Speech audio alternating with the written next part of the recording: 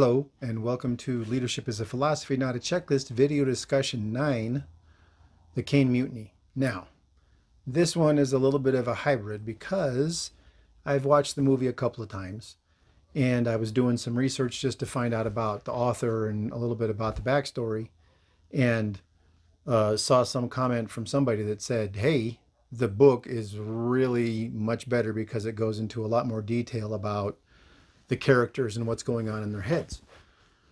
So I decided to read the book. I did an audiobook. It's 26, 27 hours long. And it's absolutely that. So even though it's a fictional story, I have witnessed this sort of behavior in people all the time. So sure, it's fiction, but it's more like historical fiction, even though this didn't happen to the actual author. The author was in the Navy. He did serve on some destroyers. So as far as the terminology and all that, it's all spot on. And what I like to say is that this is the most exquisite summation of the problem, right? Here's what happens if you put somebody in charge that has no business being in charge, and then the impact on everybody around them. So it's not just the one person, but everybody else's life is affected. Everybody else is impacted. The negative ramifications and causes and effects, it's amazing. And then the argument that's done during the trial part of the book after the mutiny is amazing as well. It's a third of the book, I think. And it's just great. It's really great. And so after this review, I highly recommend that you go and read or watch the movie. Book's better. With this perspective, because then you start to see that realistically, it wasn't just one guy's fault. Anyway, as always, I appreciate your time. And I know that I said I was going to do military civilian. I don't know how I messed up my plan. I'm just following my plan. So we will, the next will be the PowerPoint part. So thanks as always for your time.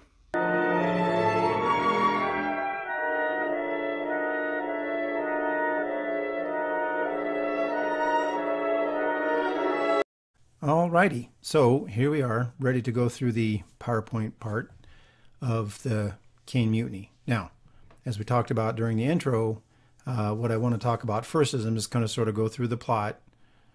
If you don't want spoilers, then go get the book, and then or watch the movie, and then come back and watch this. But I don't think I'm giving away or messing up anything tragic. The movie's been out for almost 70 years. So, okay.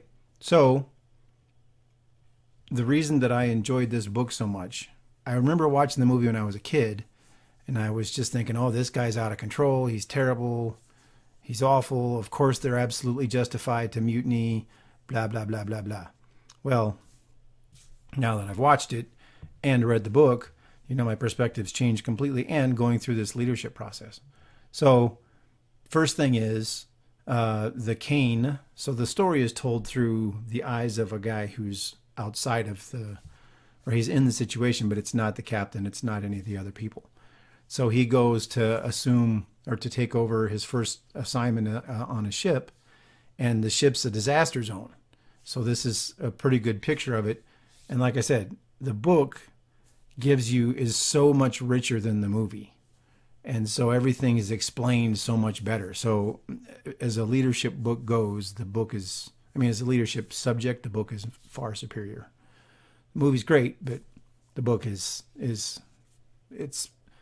perfect. Anyway, so as you can see here, everything's a mess. They got clothes hanging out. There's stuff over the sides, which, they're in port and they're cleaning, and they're trying to air things out, which I get. I don't know if you've been on a destroyer, but it's not like they're the most spacious, open-aired places. And in the olden days, back in World War II, it was no better. So, but in the book, it talks about the lieutenant walks on board. There's trash everywhere. There's comic books on the floor. There's food everywhere. And, the people are walking around with hardly any clothes on. The captain didn't have any clothes on. So it's sloppy, messy. It's a disaster, right? It's terrible. And so that's the environment that exists when he takes over. However, the captain is actually a pretty proficient guy. He's pretty good at taking care of making sure that the ship, the destroyer maneuvers correctly and all that sort of stuff. So he's good, but the environment, I mean, if we're going to use the definition, he has completely, his environmental idea is everything can be a complete mess. And the excuse is, oh, we've been out to sea and been working a lot. Well, where do you think the term is everything ship shape coming from? If you're going to be on a ship, things got to be clean and tight, If anything's loose and laying around, it's going to be a mess. But like I said, they're in port, and so when you're in port and doing refit, things look messy. I get it. So anyway, it comes time for him to get relieved, and Captain Quee gets put in charge. Now, this screenshot is from a little bit later in the movie, but he takes over the ship and immediately walks in and says, there's the Navy way, there's the regulation way, and there's my way. And my way is the only way. It's not a great start, right? So he kind of starts throwing his weight around and starts picking on people a little bit and becoming a bit of a jerk. And what is not in the book or the movie is him saying, hey, he never once communicates what he's trying to achieve. So he doesn't say, hey, look, here's the Navy standard and we're nowhere near it. So we need to get to the Navy standard, right? I've said that several times, that if you're in a company or an organization, here's the standards of the company, let's meet those. And if you're not meeting those, then there's a problem, right? Because you can't complain if you're not doing what you're expected. If you're doing everything that's expected and still not achieving results, then maybe there's something else needs to be tweaked. I don't know. Anyway, in here, he's kind of laying down the law and doing all this sort of stuff, and then proceeds to be kind of a massive jerk, anytime he gets in any sort of a pressure situation, he shuts down. He gets obsessed about really small, minute details of things that do or do not matter, and doesn't do a good job communicating with anybody what he's trying to achieve. So all anybody's perception is that he's being a tyrant. So that's a problem. Now, this is an image from sort of his first big mistake. They're out towing around targets for other ships to shoot at. And he's so obsessed with correcting this soldier for having his shirt tails untucked. And he gives the order to turn, I think it's to the starboard. So he's doing this big circle and cuts the tow line to his target, and then blames the navigator, and then gets called in because he doesn't recover the target, leaves it floating out in the ocean. And the officer that calls him in says, what happened? I heard this. And he says, nope, that's a lie. I'm offended by your insinuation and all this sort of stuff. And then this repeats several other times in the story. And like I said, this is like the perfect description of the problem. This is the perfect indicator of a human being or a person it's a perfect story of somebody who just should not be in charge. So then later on, they get in combat a couple of times, and his first response is to run away from combat. Anytime that there's somewhere and there's taking fire, he's always hiding from the fire. He's doing all this sort of stuff. So what happens is the subordinate officers start talking a little bit of garbage about him, which isn't great. And one of the guys sort of gets it in everybody's head that the captain's insane. And so then he starts talking about symptoms and all this sort of stuff. Next thing you know, everybody starts perceiving that the guy's lost his mind and he's being crazy and doing all this sort of stuff. And the executive officer, so the second in command, starts keeping a log of all the crazy things that the captain does. Well, they're not really crazy. They're all decisions made out of fear, or all things that are done purely out of self-interest, or things with no integrity, or actions without empathy. I mean, there's a couple examples. They were going into combat. They were in combat. Everything was crazy. So then some of the some of the sailors, I'm an Army guy. If I mess up the Navy terminology, it's not intentional. But they used too much water. So the captain cuts off water for 3 days. And then he tells the guys that are in charge of the movies that he doesn't want to watch any more Westerns. And so they're showing a movie on deck. Captain finds out that nobody told him about the movie. And the guy says, you told me not to invite you because you didn't want to see any more Westerns. So then the captain cuts off movies for 6 months. It's like, there's a whole bunch of stuff, no empathy, no humility, right? And so all of this stuff repeats. And then anytime they get in some tense or weird situation, captain shuts down. And then pretty soon he basically withdraws and is in his room all the time, having meals sent in, never seen the executive officers running the ship. So how's that working out for you? So then they come up to the time where, whoops, too much. So then they come up to a time where they're in a typhoon and the fleet is supposed to be heading south. So that's a heading of 180 if you're doing navigational stuff.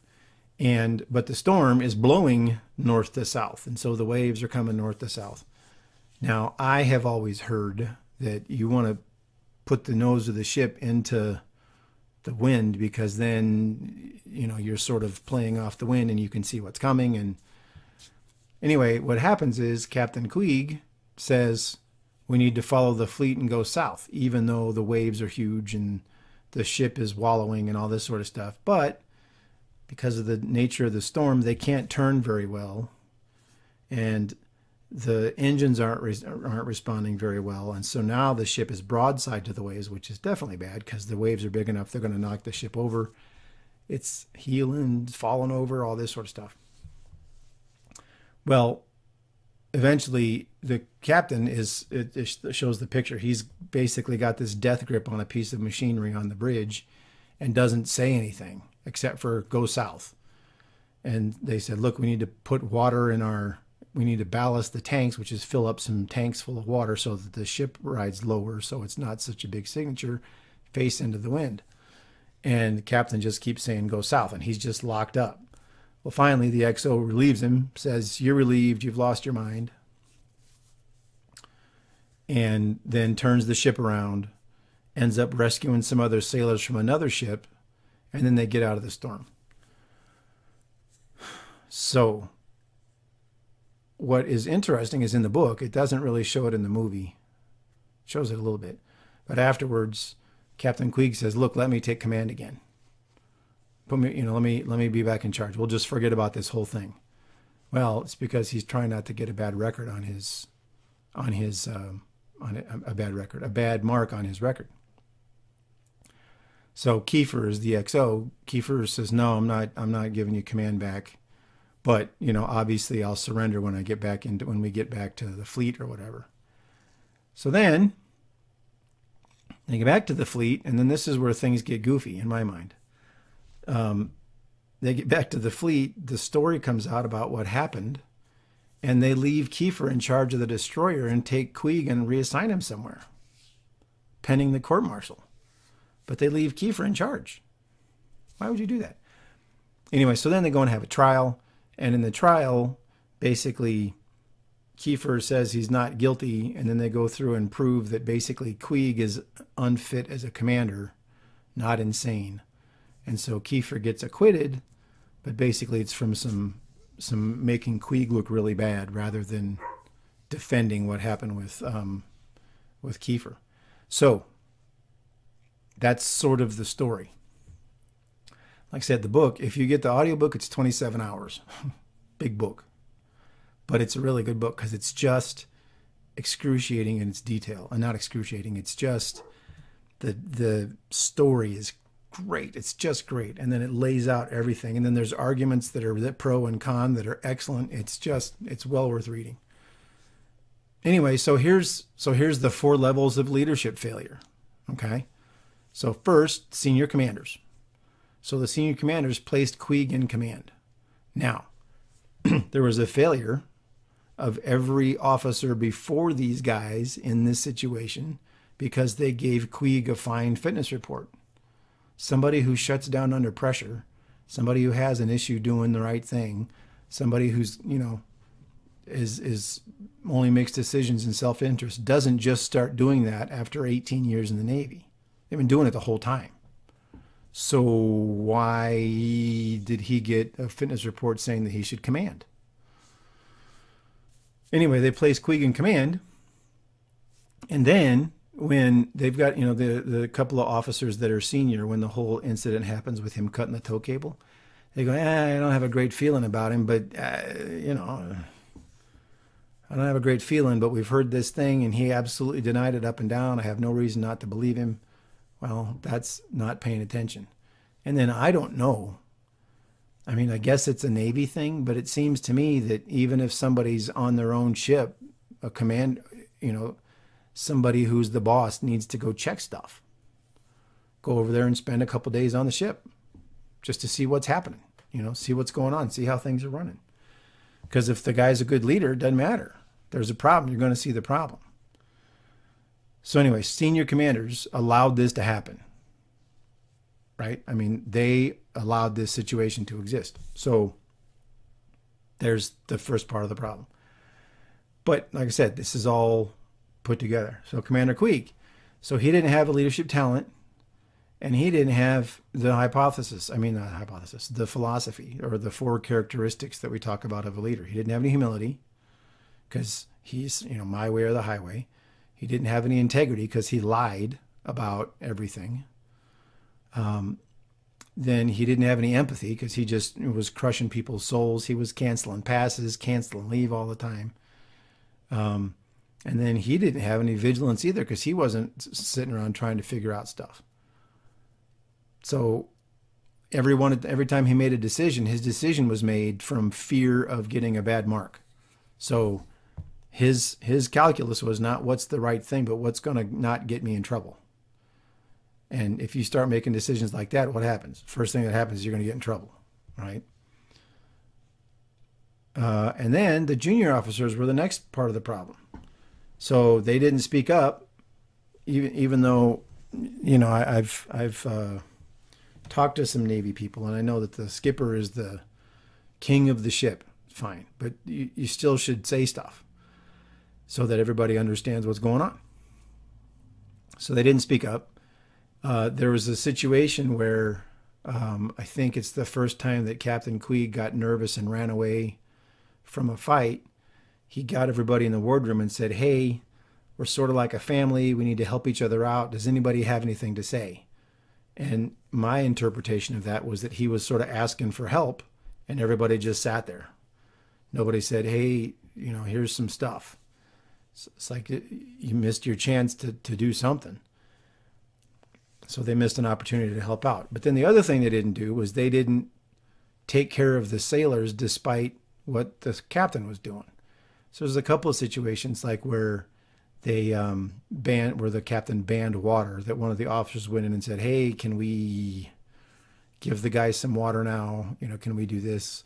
Hey, maybe can we do movies? And the captain was like, oh, you guys are just out to get me. You're trying to make me look evil, all this sort of stuff. But still, they should have been doing everything that they could to take care of the sailors, no matter what the commander was doing, right? And then especially when things got to where the captain was locked himself in his cabin for, I think it's a couple of weeks it talks about, or a couple of months. He was barely seen on the ship. Well, then just slowly get things back to where people are being taken care of. So that's the other issue, right? And then De Vries, who was the commander in charge of the ship when they took over, well, he didn't enforce standards at all. Like I said, the ship was a disaster zone. And that's a problem, right? So that means that he might have had the leadership talent because he was able to make sure that people sort of were doing their job right. But then letting everything be a mess as well is just dumb, right? So this is sort of an interesting point because there's a couple of instances at the beginning where he's teaching the main character of the book. He's teaching him a lesson. So he's got some vigilance and he's got some empathy and he's got some integrity, but he's allowing standards to be a disaster. So that's that's the problem, or that's what can happen if you let somebody who's got everybody in love with him or her be in charge without checking on them. Because, I don't know the Navy, but I know if I was in an Army unit and I came in and everything's trash and a mess everywhere and everything looks like junk, that's going to get fixed, right? Things are supposed to be clean. That's a human thing. And so you can't say, oh, we're working so hard, or, we've been so busy that we can't maintain discipline. I mean, there were some battle drills that Captain Queeg ran when he got in charge where guys weren't wearing their life vests or their helmets. Well, that's all protective equipment, right? You get blown off the ship, you need your life vest on. I mean, we talked about it before. You need to make the job as easy as possible while still accomplishing the job. And safety is one of those things, right? And it's not safety paranoid. It's, we're going to do this and we got to do it and protect everybody to the best extent possible.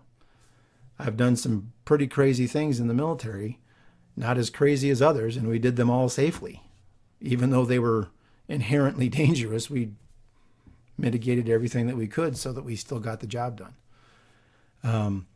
And so I would say that he lacked humility in that, his thing was, well, nobody's going to tell me that I'm doing wrong because I'm letting everybody relax. I don't know. So was the fact that they mutinied correct? Well, no, right? But what's the solution to the situation? Well, the solution to the situation is Queeg had no business being in charge of anybody ever. He had no business doing that job. He should have never been put there, because what happens? You take somebody who's got none of the characteristics of a leader, doesn't have the leadership talent, and put them in charge in a pressure situation, and everybody goes into survival mode. So instead of inspiring confidence and trust and doing all the right things and making sure that everybody was involved, he alienates everybody, pisses them off, self-serving, doing all the terrible things. So then everybody makes bad decisions because there's no example of good. Right? There's no example of good. And I'm sure, I know that there's examples of really bad decisions that officers have made in the Navy, causing accidents in ships and stuff like that, where they wouldn't listen to anybody in their subordinate unit or of their subordinate leaders, even though they were telling them the right thing to do. Don't turn this way, turn that way, or we're going to have an accident. Shut up, you. And they turn the wrong way and get in an accident. So that's the issue. So then let's go back to the senior commanders. Where's the evaluation system that's actually has integrity? If you make the evaluation system so crazy that it's like, if you're not going to get promoted unless you have a perfect rating. Okay. So then everybody gets perfect because we don't want to be the person that says no. No, it should be, here's what you're going to be good at. So you're going to get promoted and do those things, and you're going to get evaluated off of those things. But then we also need guys that are really good technicians. So let's find the person that's the technician and make sure that their ratings say that. And then they get rated on their technical expertise. So, yeah, so the answer is that leadership failed above by putting Queeg in charge. And the reason he was able to be in charge is because nobody said this guy's got problems. And they should have. Right? If you really care about integrity and really care about what the Navy's going to do, or not the Navy, but what the sailors are going to have to go through, then, the commander, he had no business being in charge. And then the junior officers didn't do anything either. They didn't band together and just try to do their best in spite of the commander. And then, like I said, the opposite example is somebody who actually was good with people, but then let them go to crap. The thing that's obnoxious about De Vries, in my opinion, is that everybody thought he was awesome. People listened to him. They really respected him and all this sort of stuff. Well, then go out and use that to get people to do the right thing. I want people to be protected, right? So anyway, so that's what I think is amazing about it. And like I said, the book explains all of that so much better. And then the great part is at the end, after the trial, the lawyer that was in charge of the trial goes in and sort of choose all the junior officers' butts for not being loyal and for talking smack. And the guy that sort of instigated all of it and got everybody thinking that they needed to get rid of him, he didn't get touched. So it's a interesting scene. But like I said, movie is worth watching. The book is way, way, way better. I mean, you go through and read the book and you just come away with the fact that he had no business being in charge. So all the systems around him failed. Right? Shouldn't have never done that, because then none of those situations would have happened. And this guy here was was pigpen and should have been checked on. So I blame the senior leaders. Of course, it's all fictional, but when you read it, you would think it's absolutely real because it's so correct, right? Okay. So this is the original movie poster for the Caine Mutiny. Thought that was kind of cool to see. It came out in 1954. And then this is the book, came out in 1951. So definitely worth spending the time to read if you haven't already, or read it again looking at this perspective. One final comment on the book and the movie. I would say it seems to me like a third of the lines in the movie are directly from the book. So whoever wrote that script did a good job, because they basically, took out some of the chaff in the middle and lumped all the stuff in so that it was, it was a pretty good reflection of the book. So anyway, as always, thank you very much for your time, and I hope you have a great day.